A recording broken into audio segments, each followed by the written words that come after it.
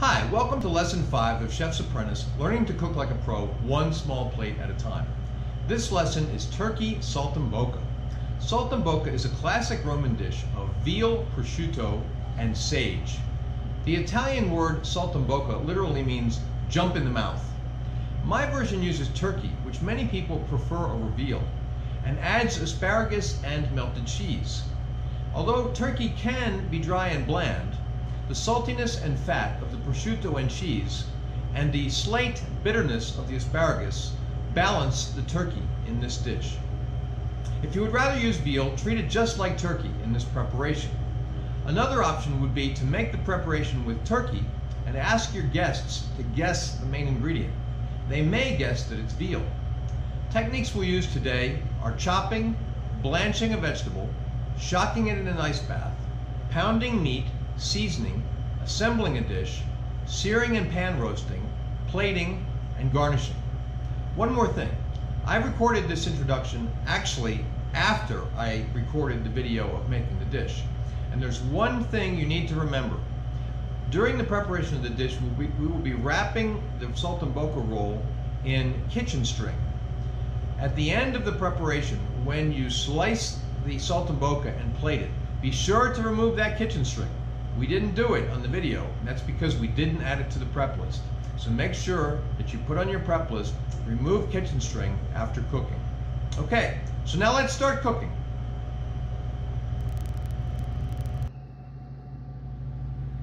So here we are at the board for lesson 5, turkey saltimbocca.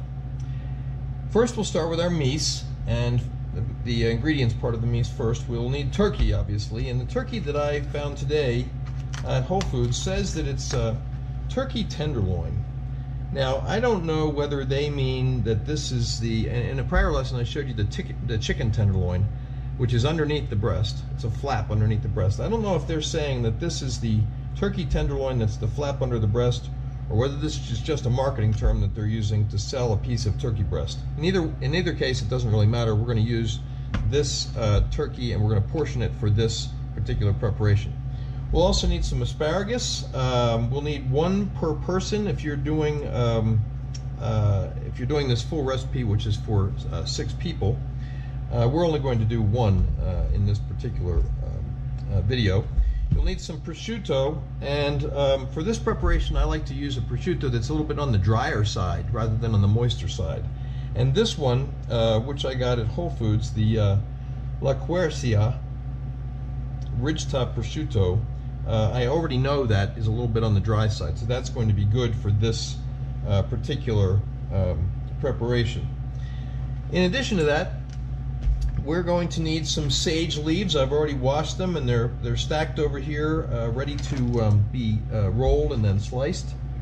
And we will also need flour for dusting, for dredging the saltimbocca rolls.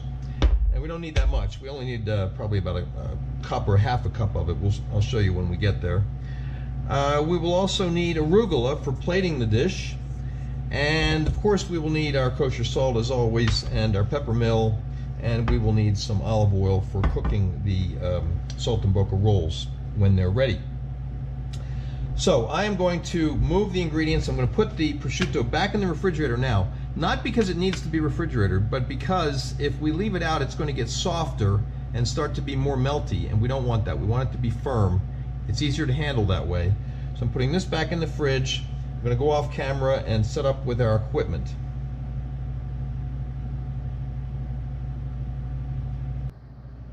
Okay, we are set with our equipment for our mise en place. We're going to need a slicing knife to slice the saltimbocca rolls when they're ready to plate. We're going to need a large pot for blanching the asparagus. We're going to fill this with water and put it on the stove, bring it to a boil, uncovered, and we're going to put some kosher salt in there. How much kosher salt? Well, we'll do that when we get to that. We'll do that step. And we're going to need a grater for the Gruyere cheese. We will need a couple of bowls. We'll need a bowl for an ice bath. That's probably the larger one, and we're going to need a bowl for shredding the cheese. You can probably use the same bowl, but it would be easier to have 2. We will of course need our chef's knife we will need something to dredge the Saltimbocca rolls in. Could be a plate, could be a baking pan. I'm going to use a sizzle plate. Same sizzle plates I've been using all along that are available from JB Prince. And we're going to need I'm going to use a cast iron frying pan. You could use a regular frying pan if you like. We're also going to need some plastic wrap. Now, I buy this plastic wrap in the 3,000 foot rolls from Costco.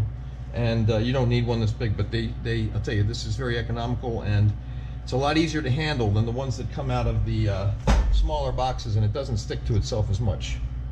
We'll also need a cutting board, and we're going to need a colander to drain the asparagus, and we will need some kitchen string, scissors to cut the kitchen string, and of course we will need our prep list, which I've already prepared.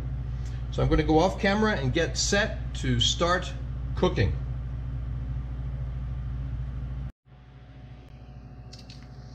Okay, so I've prioritized the things on our prep list. The only one with asterisk is to heat some water that we can use to blanch the asparagus. Now I'm going to take this pot and we're going to put some salt in it. Now how much salt? Well, you want it to taste basically like seawater. So I'm going to put a healthy amount of salt into this pan, into this pot here. And the reason that we do this is for a couple of reasons. When you are blanching vegetables, the salt will, one, raise the boiling point, so the water will be hotter when it boils. And also, it will, once you put the green vegetable into the salted water and then you shock it in an ice bath at the end, you'll get a very green color, which we'll see after we blanch the asparagus.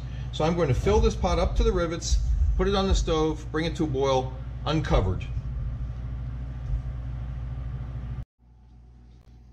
Okay, so the first thing on our prep list was to heat the water. The next thing we're going to do is we're going to chop the sage, and I'm going to put that into a little prep bowl after we chop it, just so that it doesn't get away from us here. So as I showed in a prior lesson, stack the sage leaves. This is an easy way to do it. You don't have to do it this way. You can just chop them. But an easy way to do it is to stack the sage leaves, roll them up, and then cut them into very thin strips, and then just chop them. And you'll have a nice coarse chop of the sage in just a few seconds. Okay, so you need to put those into the prep bowl.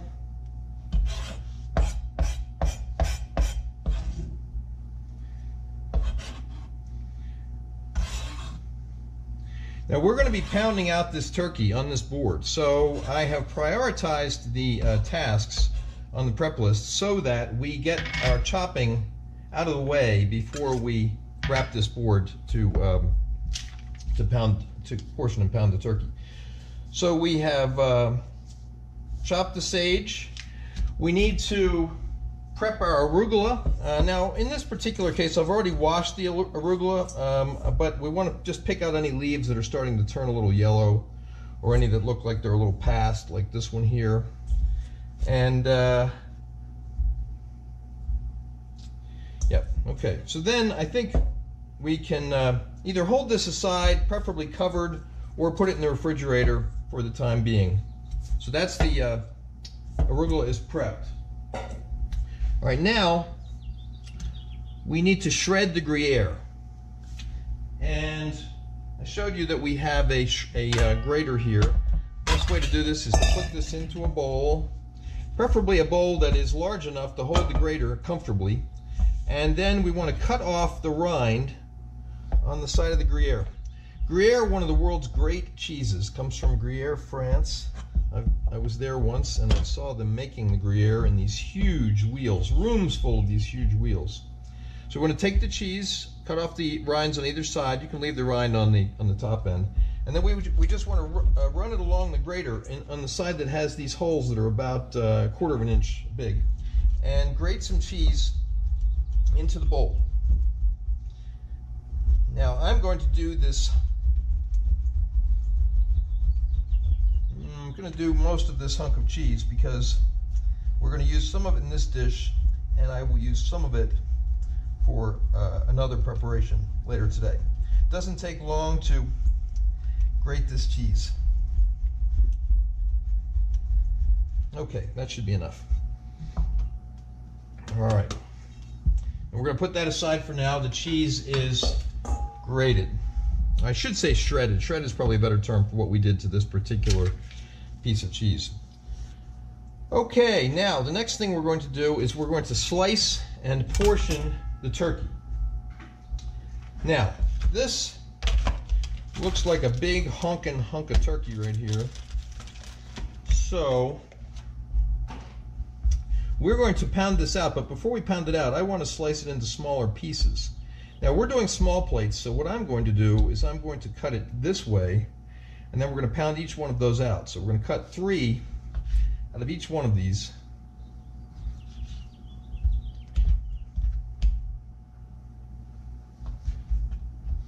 I have a total of 6 pieces. Okay. Good. All right, now we are going to put these aside. I think I'll just put them back into this pan for the moment because we need to wrap the board so we can pound them out. Okay, so our board actually had the turkey on it. Turkey does not carry the same salmonella like chicken does. But what we're going to do is we're going to wrap this board. I'm going to use this plastic wrap, and I'm going to put down a layer of wrap on the bottom, and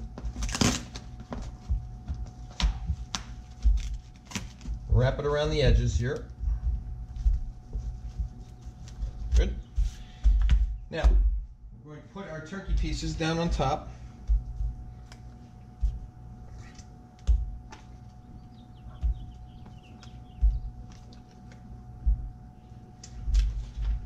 And then we're going to put another piece of plastic over the top of them, like this.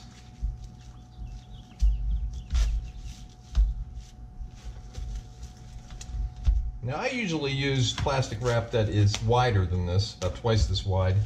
Covers the board on all 4 sides. But this size here, which is the 12-inch, is much more readily available. So I'm using this size for the course. Now what we're going to do is we're going to pound these out.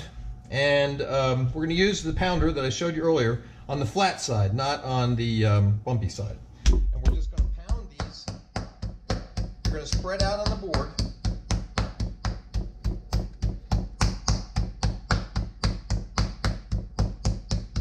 Until they're about, really only about 1/8 of an inch thick, pretty thin. And as you can see, it doesn't take a whole lot of force them spread and get a lot thinner.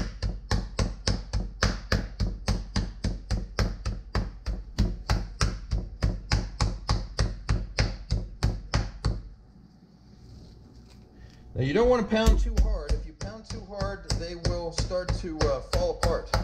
You don't want to use the other side because you'll puncture your plastic and you'll also cause the turkey to start to disintegrate. Okay, so we have them pounded out nicely, and we will unwrap them and I'll show you thickness.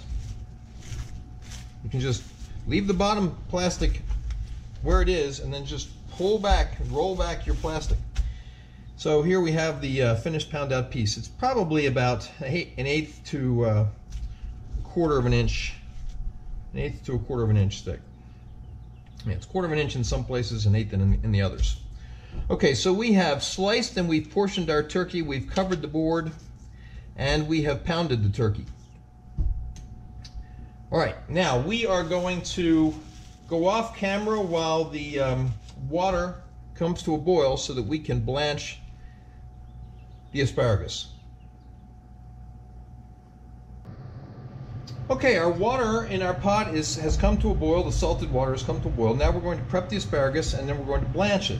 Now to prep them, what some people do is you want to get rid of this white part at the end here. It's tough and it's fibrous. Some people will take an asparagus and then they'll snap it, let it snap where it wants to snap. I think that wastes some of the good part of the asparagus, so what I do instead is if I have a piece that's like this, I usually go a little bit above, maybe a 1/2 inch above the white. And so we'll cut that one off about there. And then for the other, and we want to make the end neat on this one that we snapped off. And then on the others, usually I go about 1 inch to 1.25 inches, depending on how white the bottoms look.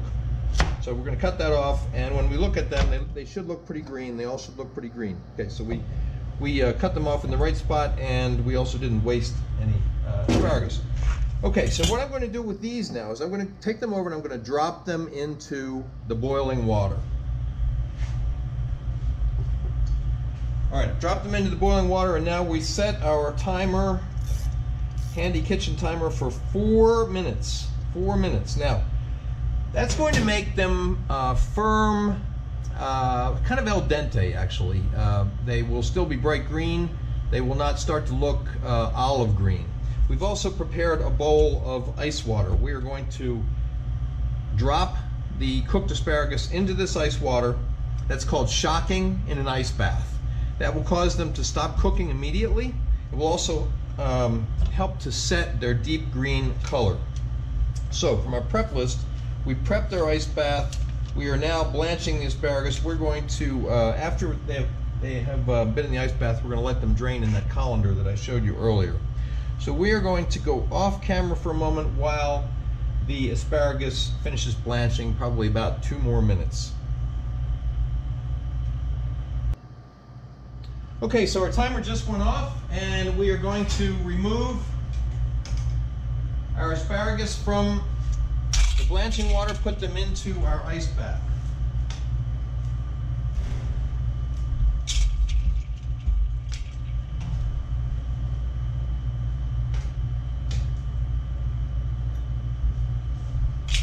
Okay, into the ice bath.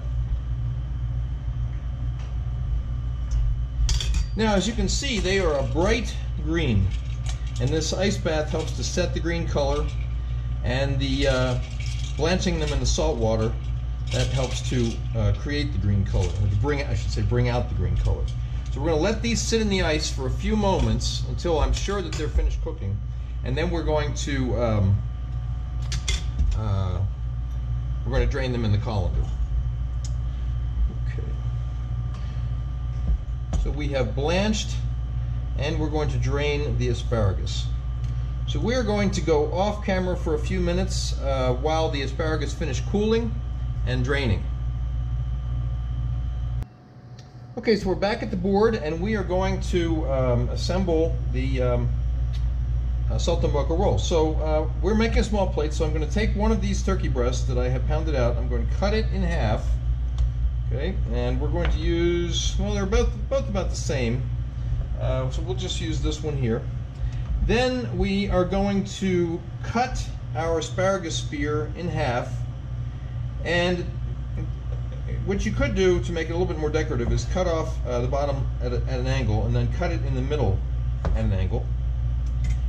And then we want to have our prosciutto handy. I've already taken it out of the fridge, and I have not opened it yet, so we're going to cut across the seal. Open up the prosciutto. Actually, it helps to cut down the side as well. So, now the prosciutto is separated by layers of paper. So find the first layer of paper and carefully peel off the first layer of prosciutto. Okay. Now we are going to remove the paper and then carefully lay this sheet of prosciutto down on top of the turkey, just like that. All right, the next thing we're going to do is take our Gruyere cheese, and we're going to put a nice healthy amount of it on top. Now this is not exactly your traditional Saltimbocca. This is my take on it. Saltimbocca is usually it's actually usually veal with prosciutto that's been cooked. Sometimes it's braised, sometimes it's sauteed, sometimes it's cooked in the oven. But today we are doing my version of prosciutto, of Saltimbocca, and we're not using veal, we're using turkey. And so we put a nice mound of this shredded Gruyere cheese on top of the prosciutto. Now we're going to put our asparagus on there, and we're going to have the tip, beautiful tip sticking out one end, and the other end sticking out the other end. And we're going to roll this up.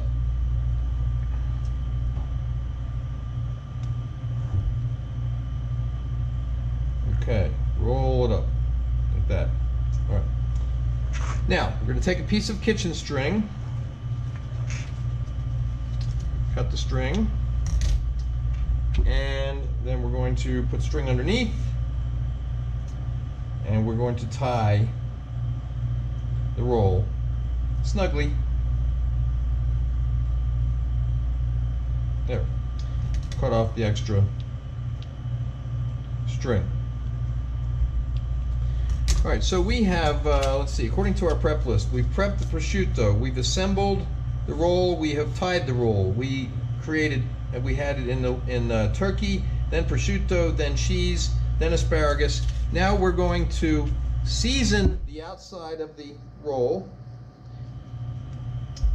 Now remember, prosciutto has salt, and the cheese also has salt, but we did not season the inside of the turkey, so I'm going to do kind of a medium level of seasoning on the outside. And we're also going to do a grind of pepper all around, pat it on there so it doesn't fall off. I like to use a coarse grind, as I've mentioned in prior lesson. The tighter the screw on the nut on top of your grinder, the finer the grind, and the looser the screw, the coarser the grind. Okay, now we've got it nice and seasoned with salt and pepper. And now, next thing to do is to dredge in flour. Now we're going to take our sizzle plate, and we're going to put some flour down onto the sizzle plate.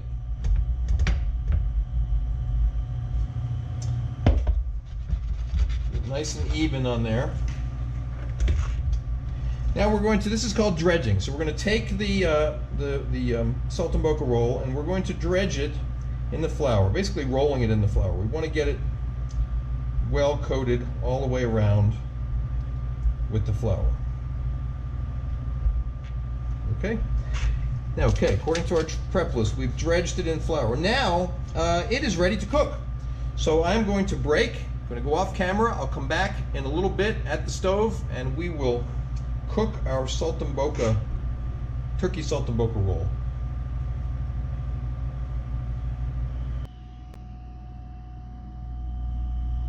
Okay, so here we are at the stove. We have our cast iron frying pan. We're going to put some olive oil into the pan, and now we're going to bring this to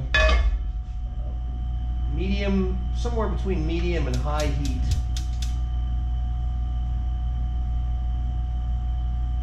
And we're going to let this pan get hot, almost smoking hot. Now that's going to take a couple of minutes to do. So while we're waiting for the pan to heat, I will go off camera and I'll be back in a couple minutes. So we're back. It's been about 2 or 3 minutes. How long it takes for your oil to come to the almost smoking point will really depend upon your pan, how much oil you use, your stove, what heat you set it on. But we can start to see whiffs of smoke coming off the top. I want to make sure the oil is covering the entire bottom of the pot. You might have of the frying pan. You might have noticed I only used about a tablespoon of oil, roughly speaking. The oil is thicker when it's cool, so as it heats up, it becomes thinner and spreads out. So you need less than you think you do. So then we're going to take our Saltimbocca roll and we're going to place it in the pan. And we're going to be browning it on all sides.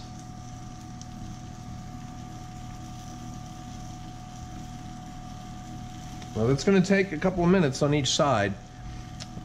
We're going to do, I'm going to turn up the heat a little bit.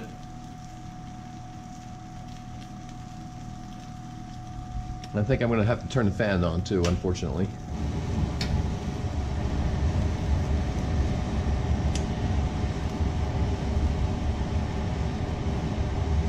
Now when you put anything in a hot pan like this with oil, the more oil you have, the less likely it is that it's going to stick. The hotter the oil is, the less likely it's going to stick. And also give it time.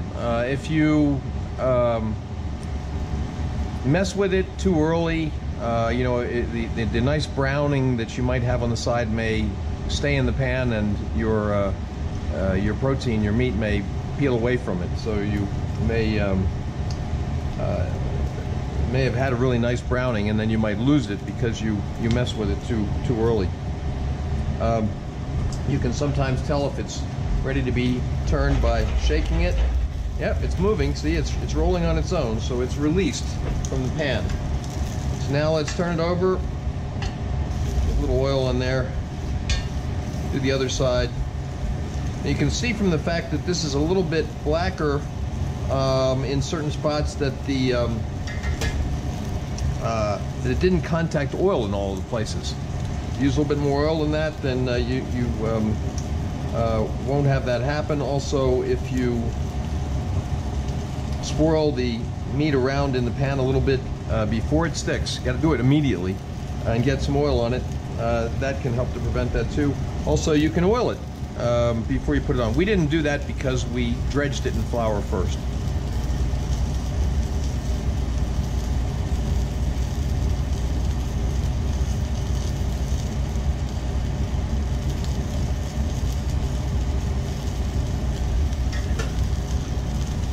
Pan's pretty hot, so it's going pretty fast.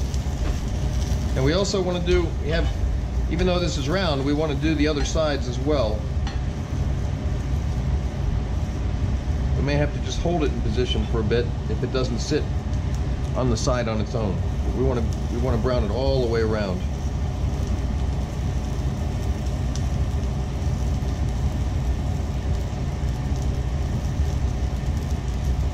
Now the turkey was pounded pretty thinly, so what we're really going for here is to cook the turkey through. But remember, the stuff that's inside is cheese, prosciutto, and asparagus. Now the asparagus was already blanched, so it's partially cooked. The prosciutto doesn't need to be cooked, and the cheese, we only want to melt that. So what we want to do is we want to get the inside to be warm, but it doesn't have to be hot. But we do want to cook through, make sure the turkey is cooked through. That side is sitting on its own. Turning it down a little bit. Now you don't have to use a cast iron pan to do this. You can use any kind of frying pan. You can even use a non-stick frying pan if you like. Now once we get this so it's browned on all four sides, good. Now what we're going to do is we're going to add some water to the pan. Now this is actually called deglazing. I've got about 2 cups of water in this measuring cup here, but it's not crucial how much you have. And we're going to let that boil like that, and what it's doing is it's creating steam, and it's helping to cook the saltimbocca. Now you can also do this on a very low heat. We can also use white wine instead of water. In fact, cooking in wine is one of the classic ways in which saltimbocca is cooked. And later in the course, we will be deglazing with white wine. But for now, we're just going to use water. Also, if you're using cast iron, when you put that water in there, it's going to boil and evaporate a lot faster than if you use a different kind of frying pan, because the cast iron gets hot and it retains that heat. We're getting a nice, it's looking really nice color.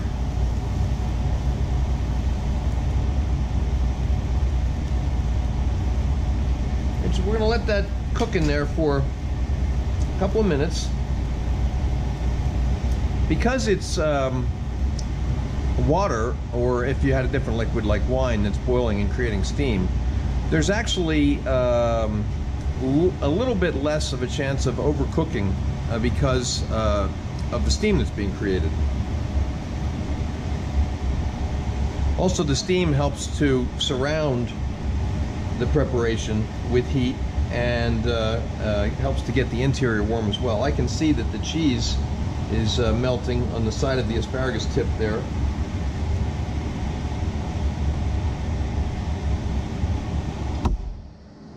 Turn it, let it cook on the side for a little bit.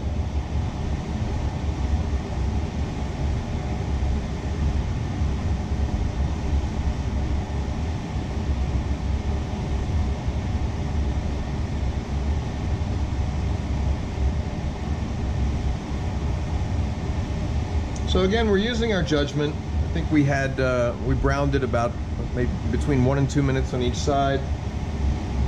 Then we added the water to deglaze, and then we've been doing about a minute, 1 to 2 minutes on each side in the water.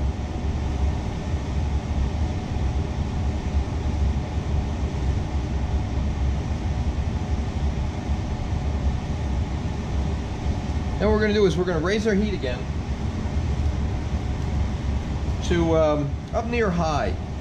Now our goal is going to be to start to reduce that liquid that's in the pan, and we'll actually create a pan sauce because there's oil in the pan. There's what's called a fond. That's the kind of the bits that kind of stay in the pan from the cooking of any kind of a protein, and mixing the fond with the water for the deglazing, or wine if you use wine, you can make a pan sauce, and that will reduce, the liquid will evaporate, and eventually you'll have a sauce left in the pan.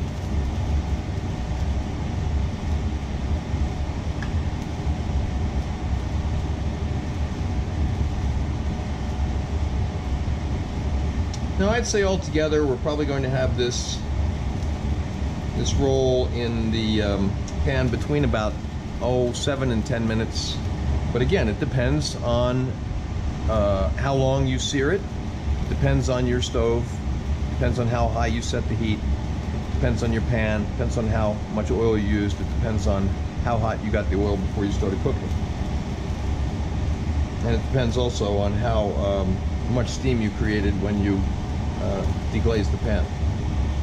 There's a lot of factors, but yet what we're doing is not difficult. We're looking at it, and we're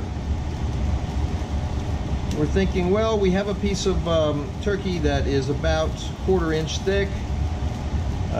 We can kind of see into it to some extent. Let's see. I think we are getting to the point where this is pretty much done. Now we're going to rest it, as we always do. Grab a sizzle plate. So we're going to put it on the sizzle plate, rest it in a warm spot. Now we're going to continue to reduce this water in the pan, creating a pan sauce. And you can see that we're creating a sauce that has a nice color to it. This is also a great way to clean your pan. If you're using I use a wooden spatula like this. You could use a metal spatula.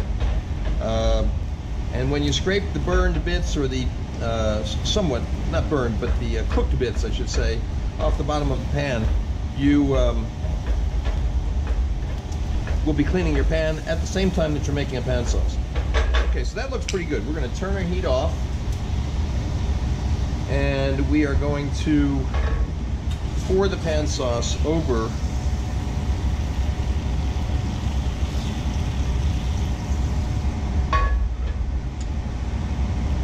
pan sauce over the Saltimbocca. Good. Now we're going to let that rest for about 5 minutes, and then I'll meet you back at the board for plating.